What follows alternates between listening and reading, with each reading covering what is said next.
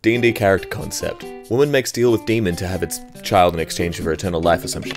Woman then makes deal with witch and offers her firstborn for, like, riches or something. Woman dumps demon baby on witch, absconds with her winnings, and leaves witch and demon fighting for custody. Half demon baby grows up learning magic and visiting hell on weekends and every second Christmas.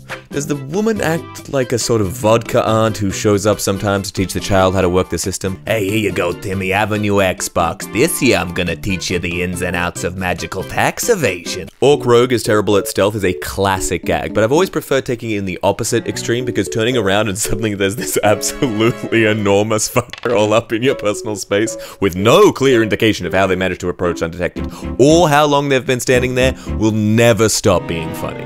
Probably bad RPG ideas. A catfolk with the goal of reaching the edge of the world, universe, material plane, and pushing something off the edge. This NP's name is Jamady Costco? Right. Jumanji Costco. A D&D campaign where everyone is a bard and you're a punk rock band trying to go on tour, but all these villagers are just so f***ed up. Our party druid had just cast Pass Without a Trace in preparation of sneaking down a long hallway with a lot of doors. Alright everyone, roll a stealth check, although it doesn't really matter as the only way you can fail this is if you roll a nat 1. Everyone rolls, then immediately burst into a fit of laughter as the Home Ranger rolls a 1. I guess I decided now would be a good time to practice playing my bagpipes. Naturally, every door immediately opened, leading to an epic hallway fight scene as the rest of the party berated the gnome for whipping out his bagpipes in the middle of a dungeon. You were born of a sacrilegious union. Your green dragon mom never figured the night she used to juice while masquerading as a noblewoman was a silver dragon in disguise. You'd no idea either, born a human orphan. When your dragon blood awoke, so did the dangers which all your heritage entails. I was born half dragon. Oh what's the other half? Different dragon. I'm 2 halves dragon? That's just being a whole dragon. You'd fucking think so, wouldn't you?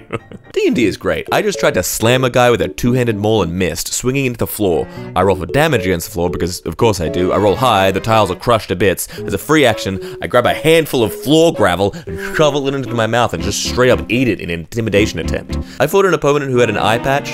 I used Mage Hand to pick up his eye patch and move it to his other eye. The villain strikes you down, laughing as your attacks bounce off his armor. It was forged from the scales of a fallen great worm, he claims. No mortal magic can penetrate it. I'll have to cast Wish. To kill him? To teleport yourself to safety? No, I reach out, touch his armor, and cast Resurrection. D&D character concept, an adventurer who became a warlock by accident after she started dating a deity. They're very aware of how mortal and fragile their GF is, and it stresses them out, so they imbibed her with as much magic as they could to help her out. She's not even very good at it. Strength is still her highest stat, her intelligence modifier is 0. She tries to solve all her problems with her fists and has 0 sense of self-preservation. Her divine partner knows no peace. Your druid is sneaking through the campsite, and a few soldiers start walking towards her general direction. I turn into a tree. The camp you're sneaking through is in the middle of an open field. Shit. I'll turn into a tree anyway. Hey, has that tree always been there? Been here for weeks. Rolled the bluff. Nat 20.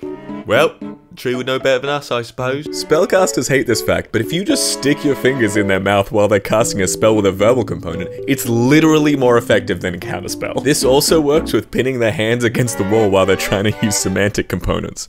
Basically, if you make out sloppy style while pressed against a wall, the spellcasters can't do anything.